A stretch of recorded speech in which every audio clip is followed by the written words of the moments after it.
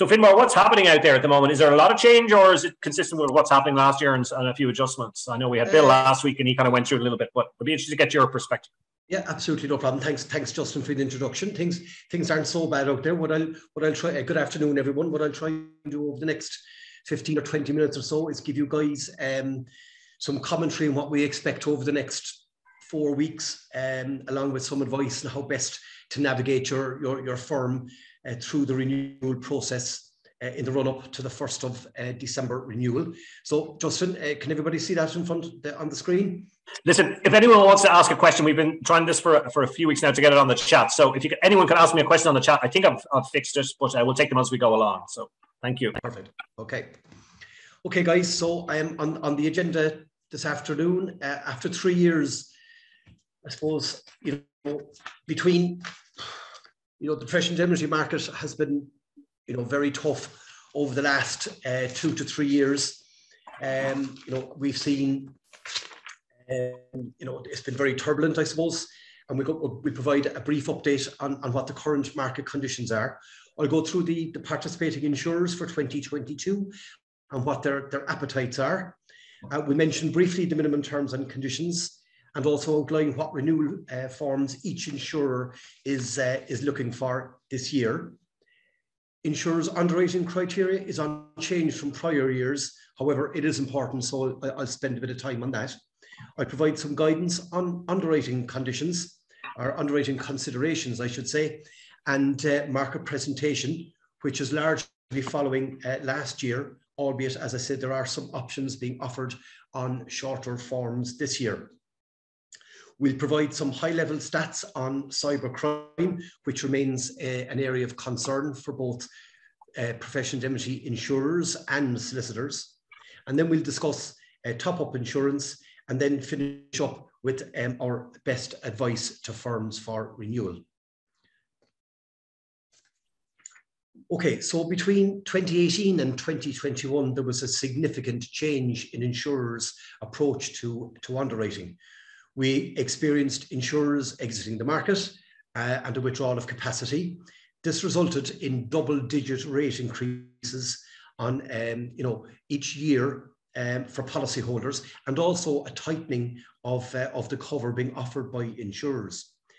It was turbulent. It was a turbulent period for traditional professions, in particular, such as architects, engineers, contractors who were involved in design and build, and also solicitors. But I suppose, while solicitors have had it bad over the last 2 or 3 years, just to give you some comparisons, there are some design and construct contractors who've seen their professional indemnity insurance premiums increase by 300% or 400% in the last number of years. So those professions in particular have had it very hard. Thankfully, quarters 1 to 3 this year have seen a return to some level of normality, with a stabilisation of rates being charged by insurers, and also an easing in cover restrictions, with more capacity coming back into the market, which means more insurers are looking to quote for these professions' business. The England and Wales solicitors renewal, PII solicitors renewal of the 1st of April and 1st of October can act as an indicator, whereas we saw rate increases in 2021 were in the 15 to 20% range. They were in the low single digits this year, which is very welcome, for the profession. This is the insurance market. I've spread them over 2 slides because there's 8 participating insurers this year, and that's up by 1 from last year. Now, please don't all jump through your screens delighted with this good news, and I'll go into that in a short while. What I've done is I've listed the insurers here in alphabetical order, and I'll go through what their target business is. Now, when you see the number of firms, etc., here, and what their core appetites are, this is from a new business perspective, because they do obviously have existing clients and policyholders and firms that do fall outside this core appetite, and insurers will look. The insurers will look to offer renewal to their existing client base, even if they do fall outside what I'm showing here. So just starting with AIG, their core appetite is for 5+ partner firms. Then we have Allianz. They will look at sole practitioner and multi-partner firms. They do have a minimum fee threshold of €250,000 and also have a maximum conveyancing threshold of 25%. So unfortunately, if you fall outside those, they're not target new business cases for them this year, unfortunately.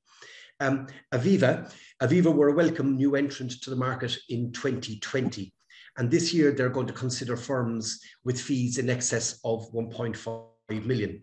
This is down from 3 million last year. So there are a whole new cohort of firms that they will consider this year, which is good news, we believe. Now, this is the new insurer that I was talking about, and not to get too excited about this year, it's Berkshire Hathaway. They're only going to be dipping their toe in the water this year. So they're going to be targeting or selecting the larger top 20 or 30 firms. However, we do expect that their appetite will broaden over the next few years, just like Aviva's has done, dropping down the fee threshold from 3 to 1.5 million. So look, it is a welcome new entrant to the market. And as I said, we do believe that their appetite will expand over the next couple of years. CNA Insurance, they quote for sole practitioner and multi-partner firms. Liberty, they've been in the market now a long time. Their core appetite is for 2+ partner firms. QBE, as we all know, they've gone through some correction over the last couple of years. And last year, they decided that they were only going to offer renewal to firms with fee income in excess or greater than €5 million. That remains the position this year. Then we have Star International. They quote for sole practitioner and multi-partner firms. They are Leary Insurances, who I work for. They're our exclusive market. No other broker has access to Star International. So if you need a quotation, you must come to us. They are going into their 7th year now, providing professional indemnity insurance to solicitors in Ireland. And thankfully, they have made additional capacity available to us to quote for new business cases. So that'll bring a bit of welcome competition to the market this year.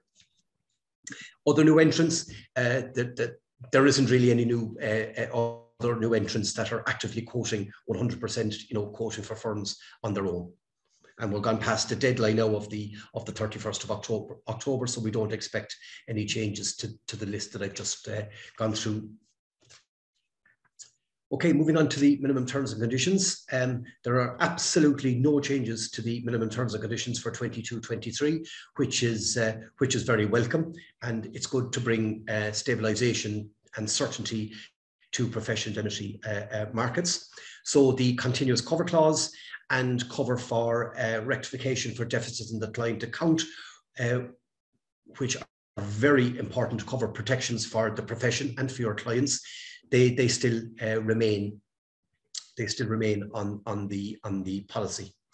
The common proposal form was released on the 10th of October. There aren't any major changes to it, other than changing, there aren't any major material changes, I should say, other than moving years on to 2022, etc. Whilst there aren't any changes, there are some errors, most particularly in relation to question 6, which is the type of work split. Landlord and tenant and insolvency areas are both missing from the activity split. I think it was just an error in drafting when I went to marketing. But look, there are 2 spare areas within the question 6 that you can just slot in insolvency and landlord and tenant work if you need to. So a quick question there, Finbarr, while I just have you. Yes, Justin. What was the conveyancing percentage for Allianz? The sound went and I didn't hear it. Okay, sorry, apologies. 25%, Justin, and that's total conveyancing, commercial and PPR.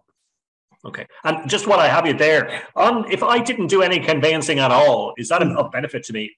And then the second part of that question is, if I didn't handle any client account monies, is that a benefit to me? Yes, both. But the answer to both of those is yes, Justin. Conveyancing probably attracts the highest, one of the highest rates or rating factors by insurers. So the lower your conveyancing, the more affordable your professional indemnity premium is going to be, and that rolls on to dealing with client monies. It's the same if you're not doing any conveyancing. Of course, the risk is reduced for professional indemnity insurers, and the premium will reflect that. Just while I have you, there's another question. Is there a maximum conveyancing figure percentage that Star or CNA will take on for new clients? Is there a maximum conveyancing? Yeah. We don't deal with CNA, Justin, and we deal with all the other insurers on that list, which is 7 of the 8. We don't deal with CNA, so unfortunately I can't answer. What about Star? No, they don't have a conveyancing threshold either. But we do look for additional information with regards to risk management around conveyancing and number of transactions, buy versus sell, etc., to help us get the best terms available.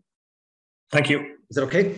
Yep. Okay, so moving on to insurers' underwriting criteria. As I said at the outset, this really hasn't changed over the past number of years. So what do insurers look at when they've got their proposal form in front of them? They look at the profile of the practice, whether it's the sole practitioner or a 2-partner plus, or a partnership, I should say. They look at your fee income over the last 5 years. There's obviously going to be a COVID year now stuck inside in your fee history. So a lot of firms are going to have a spike this year in their fees for the last completed financial year, because last year we would have been dealing with a COVID year, and there was a lot of fee reduction because of that. So that firms need to watch that carefully. Inside in all your insurances, we've seen a lot of fee growth for that exact reason, and we're discussing that in close detail with the insurers, because some insurers are trying to look for point increase. So in other words, if your fees went up by 50%, some insurers will just say, well, then we're going to look for a 50% increase in your premium. Please don't accept that. If that's what your broker is coming back with, you need to start, your broker should be fighting your corner, really, Justin, to say there's a COVID year, was last year, so really it wasn't a fair reflection on the increase. You should be looking at the averages over the last number of years, etc., and you're only really going back to normality. Again, it's really about using the best broker and making sure they're fighting your corner, really, Justin, I suppose. Would that example be appropriate for any first quote that you get from the insurance company, that you really need to go back and test the water? Absolutely, Justin. I know that's obvious, but worth saying. Yes, I agree. But for example, we wouldn't go back to the client with that in the first place. We would go back to the insurers and fight the corner before we go back to our clients. So we try and have the vast majority of the heavy lifting just done before we go back to our clients. So they'll obviously look at your areas of practice, whether there's conveyancing, etc., personal litigant, wills, trust, probate. I suppose just to coin the phrase that my own boss would use, Ireland is a small place. Just like insurance brokerages, you can't just concentrate and specialised in one area. We have to be a grocer shop and deal with all areas of law or of insurance to try and make a living.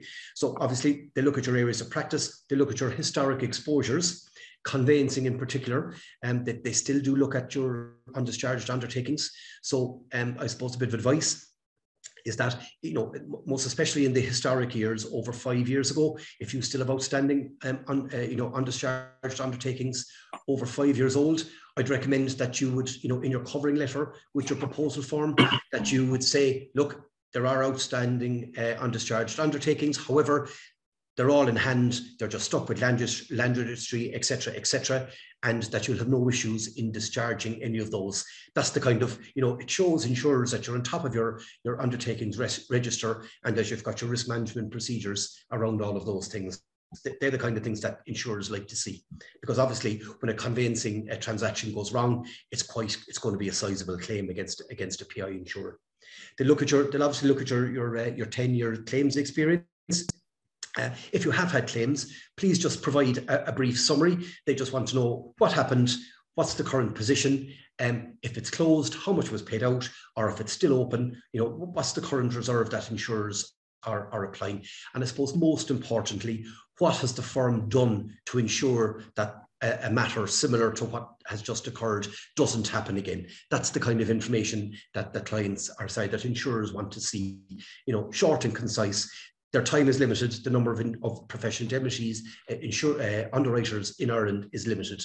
So, they don't want to see your entire claim file of 150 pages. If that comes into an underwriter's inbox, there's only one place it's going, and it's not into the priority list. I can assure you that. And look, risk management, I was talking to Justin about it earlier.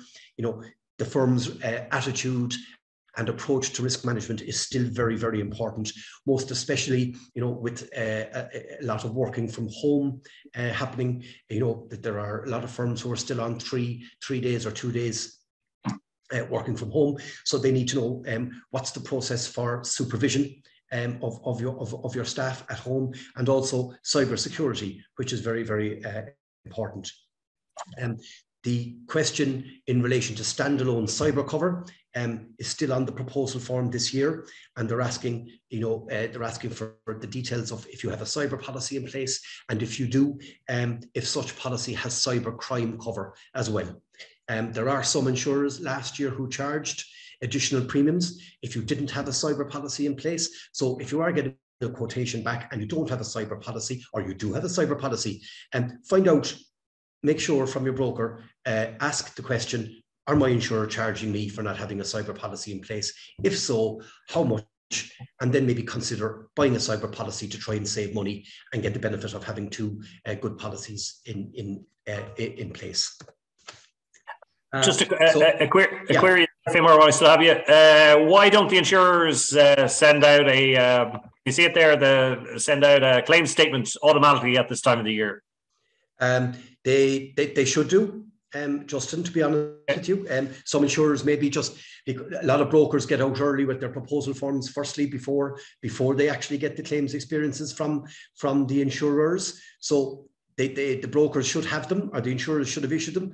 Just pick up the phone and ask them first. They should be able to issue it absolutely instantaneously. Thank you. Okay, so moving on to underwriting considerations, I suppose after three years of full or longer proposal forms or common proposal forms being requested by insurers, certain insurers are now offering early renewal on shorter renewal forms. Star and Allianz are to mention just two. You can obviously still complete the common proposal form to obtain quotations. But look, your broker, I suppose, is best placed to give you advice on what form you should be completing. So please, engage early with your broker. I'd be very surprised or you should be very surprised if you haven't heard from your broker at this stage with regards to what renewal proposal form he wants completed. Was that a reference, sorry, Finbarr, to early birds as well, which we're hearing about?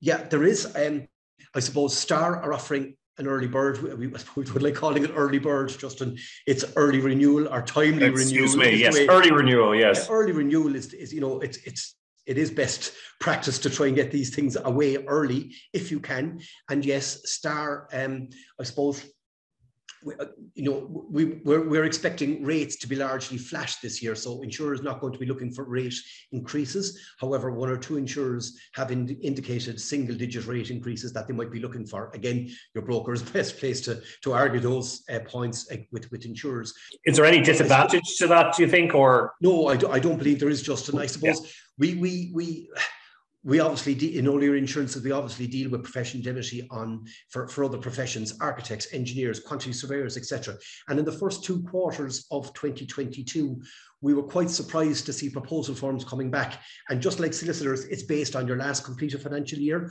And we saw quite a spike in the turnover and fees for those traditional professions.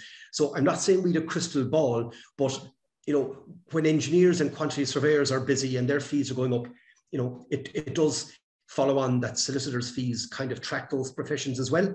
So, as I said, not saying that we had a crystal ball, but we kind of did foresee maybe that solicitors' fees were going to go up. So, the insurer that we deal with the most, which is Star, we went to them and said, look, we think there's going to be a bit of fee growth here from solicitors' firms, and we want to try and offset that. So, what we agreed with Star is that they would give us a fee holiday of 7.5% if firms accepted an early renewal offer, Justin. So that means if your fees went up by 7.5%, your premium was going to be the same as last year. So in essence, that is a 7.5% rate reduction. There are no other insurers on the market who are offering a rate reduction like that. So that is very, very welcome, we believe, for the profession. Now, if the firm has had a 15% fee uplift, well, then they still get the 7.5% fee holiday, and the premium only goes up by 7.5%, so that they're still getting the benefit of a 7.5% reduction. Now, we are seeing firms with fee increases of 30 or 40%, Justin, or 50%. You know, on those cases, we're bringing those to the insurers, saying we can't look for an extra 32 or 37.5% from clients, and we're making the argument about the COVID year, etc., Justin. And we are getting good hearings from our insurers on that. Yeah. Just a quick question there from somebody. Have you noted any guide as to what the total cost of PII basic and top up bears as a percentage of gross income? So if I understand that correctly, is if I do 100 grand's worth of turnover, is there? It's very, very hard to pick a global rate like that, Justin. I suppose for the larger sized firms, it's anywhere between, medium to larger firms, it's anywhere between 2 and 3%. But for smaller firms, you can't do that because their fees are, could be 150 or 200,000 euros. So it is very, very hard. Certain insurers have minimum premiums, etc., that they must get to pay for reinsurance, etc., etc. So it's very hard, unfortunately, to give a global, especially on the primary. I can give it on top up, which I'll go into in a minute. So that will deal with the second half of your question, if that's okay. As I said, we expect cyber to be a key consideration, and additional questions regarding cyber security, such as multi-factor authentication and dual verification on bank accounts. That's still very, very important. It's a massive area of concern for professional indemnity insurers at the moment, Justin, is this rectification of deficit in the client account. And given the focus on cyber, and last year, as I said earlier, some insurers were charging for it. So it's very important that that firms, spend a lot of time and effort getting their cyber protections, in place. Sticking with cyber, I suppose I'm referring this here to the, as the known unknown, on the basis that, we can anticipate the additional potential risks and exposures, that firms may have, but there's uncertainty around the timing and the impact of those losses. Again, as a reminder, solicitors' PI policies provide cover for rectification for deficits in the client account as a result of a cyber crime, etc., for example. That cover that is being provided under the minimum terms and conditions is unique for solicitors' professional indemnity insurance. It is not being provided under any other professional indemnity insurance policy for any other profession. So, to be fair, credit where credit is due, the Law Society have done a great job for its members in negotiating that cover. And when you think about it, the minimum level of cover that's being provided is 1.5 million, any one claim. So that means that you could have several rectification of deficit or cyber losses, if you want to call it as that. You could have several cyber losses up to 1.5 million, and that would be covered under your professional indemnity policy. I suppose whilst it is a fantastic cover to have, Justin, the question probably needs to be asked, and maybe not for this forum, is it a barrier for new entrants into the market? As a broker, I personally believe it is, because it is a big known unknown for insurers, especially when we're talking to the likes of Lloyd's of London. They can't get their heads around that there's a cyber crime element of cover being given under a professional indemnity policy. Over in Lloyd's, as far as they're concerned, cyber is one class of insurance, professional indemnity is another class. They're underwritten by two separate sectors, etc., differing underwriting methods, questions being asked, etc., etc. So, it's something that we do an awful lot of work on with insurers explaining.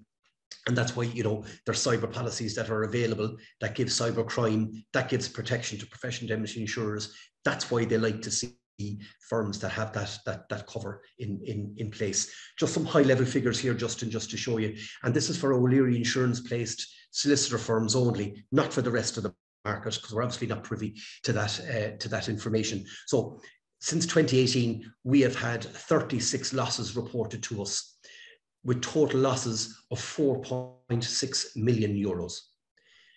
They're losses that would not have been covered under a professional indemnity policy, but for that cover that we mentioned, the rectification for deficit in the client account. The average loss is 144,000 euros. Now, when you look at that average loss, cybercrime policies can give cover for cybercrime for 100,000 or 250,000. So having a cybercrime policy in place would cover you for the average loss, if you know what I'm saying, Justin. And in addition to that, having a cyber policy in place does ring fence and protect your professional indemnity policy for such losses. Your professional indemnity policy is a compulsory purchase. It's required by law. And if you have one of these losses and you don't have a cyber policy in place, you have to renew your PI policy next year, no matter what premium the insurance company throws at you for having that claim under the policy. At least if you have a separate cyber policy in place that had that cover, it's after ring fencing your professional indemnity policy. And you can decide next year if your cyber policy, the premium goes through the roof, at least you've got the choice to renew or not that policy if the premium is so high. Justin, we could do a whole session on cyber. And look, I'm sure a lot of people have seen my colleague. And there was a question there, why would you buy taken out cyber cover? It's included in the PII cover. I think you've answered that question by saying, there's actually a risk to the PII premium in the future year, and wouldn't you be better off ring fencing it off and paying a slightly additional premium and having a better I presume not all cybersecurity insurance is the same. Yes, absolutely correct. Well, sorry, no, they're not, Justin. Yes. Not all cyber policies are the same. You can get cyber insurance policies out there for €1,000 that gives cyber crime. However, the professional indemnity policy pays first.